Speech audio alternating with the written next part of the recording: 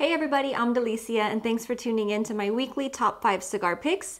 These are the cigars that, these are the cigars that I'm going to be sending to one of you for your week of smoking. So that's why I'm actually not lighting any of these up at the moment, because I'm going to choose somebody and send all 5 of these for your week of smoking. So starting with number 5 this week, we have the Bloodline. This is the OPA Bloodline in the Maduro, or the brunette. And for a quick refresher, I have done a review of this. I actually did a whole visit to this guy's lounge.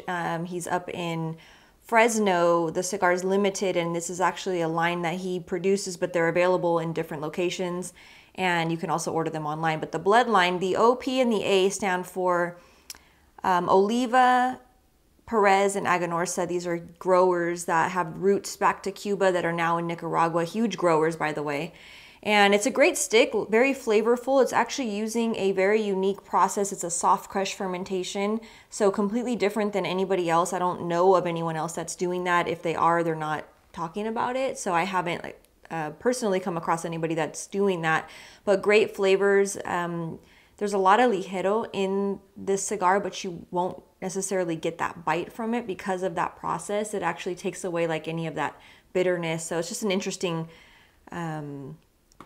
process, and again, to provide nice flavor. So that's going out to number 5. Number 4 is actually completely off the it doesn't fit, I guess, in the whole lineup, because it is a not really infused, but I guess it's an herbal fusion, I guess is what he calls it. This is the Upsetters, and this particular one is the Small Axe. This is made by Foundation Cigars, Nick Malillo. For anybody who knows him, he's a huge reggae guy. In fact, the whole entire line, there's multiple sizes in the Upsetters, and they're all a little bit different. But this one, again, is the Small Axe, and it's named after Bob Marley's song, I believe. Anyways, it's using Jamaican and Nicaraguan tobacco, and it's still long filler. The Jamaican, it's a process of this herbal fusion that he does, and again, it's not a lot of information about it because it is like a secret type of a thing that's going on there. But again, it is a flavored quote-unquote cigar, so it's not going to give you those traditional just tobacco profiles of those notes. This one, you're actually going to get herbal, like a sweet tea, a toast, you get cinnamon notes, you get a little bit of pepper, but you do get that infused feeling, you know, from this smoke. But it is interesting, and it's actually one, I'm not huge on the flavored cigars. In fact, I probably can count how many times I've ever smoked a flavored cigar. However, once in a while, it's a nice change up to begin your morning, or again, if you have somebody perhaps that you're trying to get into cigars with you, maybe that's a nice little transition to give them something like that instead of just a full-fledged, you know, full-on regular cigar without any of those types of infusion notes. So just something different. Which brings me to number 3.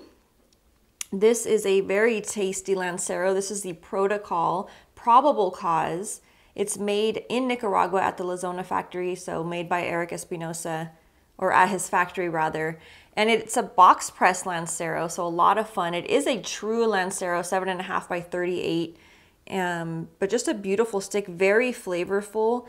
This one is actually featuring a San Andres Maduro wrapper, Nicaraguan binder and filler. So with this one, you get the chocolates, the cedars, dried cherry, you get some pepper profiling on there. I don't know if I already said cedar, but you get a little bit of that as well.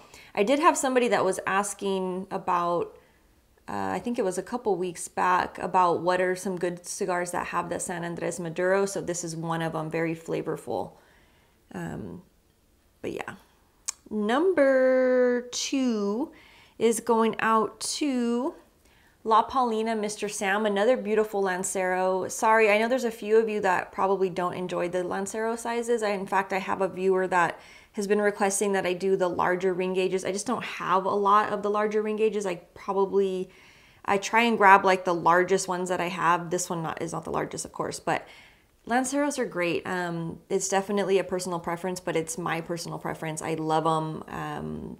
those of you who have tried them, maybe you really enjoyed them, maybe just it wasn't for you, which is fine. But again, just great flavor, more concentration on the wrapper in this size. So you're getting a lot of the flavor from the wrapper versus some of the larger sizes where you're getting more of the flavor from, you know, the filler tobacco because there's more of it basically. So going back to the Mr. Sam, beautiful band, beautiful packaging, wonderful Lancero. This one is featuring an Ecuadorian Habano wrapper, Nicaraguan binder and filler. You get the coffee notes in this one, white pepper. You get some dried fruit. You get the red and black pepper cedar. Just a nice stick. Really enjoy pretty much a lot of the, or almost all of the La Palina line. This one I think is made in Miami at the El Titan de Bronce factory, which I've been to, and really cool. But anyways, great flavor. Love the La Palina line, especially Mr. Sam. Wonderful stick.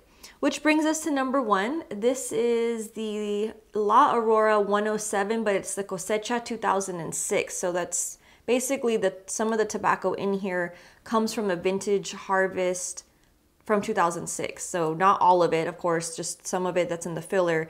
The breakdown of this cigar is actually that it has an Ecuadorian wrapper, it has a Brazilian binder, and then Dominican and Nicaraguan filler. Again, some of that coming from that vintage crop of 2006.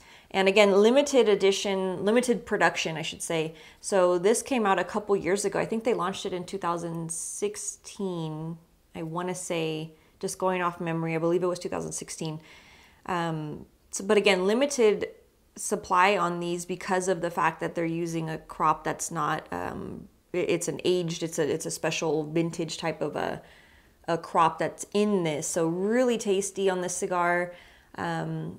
Again, I only had a couple of these, which is why I'm not smoking these right now. I'm gonna give away this particular lineup to somebody watching, but great cigar on this one. You get the creamy, it's actually a really creamy smoke. You get the little bits of the black pepper mixed in. You have a very aged cedar, kind of a charred oak background, but really good flavor profile on this one.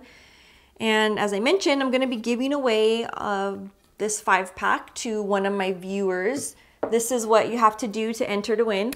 Basically, I just want to know when's your favorite time to smoke. So let me know in the comments what time of day do you prefer to smoke? Is it morning, afternoon, night, all of the time, first thing, whatever? Be creative. So looking for an answer for that, and make sure that with your comment that you post your Instagram name, and make sure you're following me on Instagram.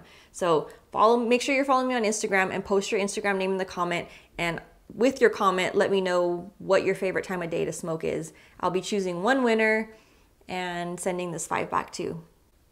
So thanks for watching, and I look forward to seeing you all next Sunday. Cheers.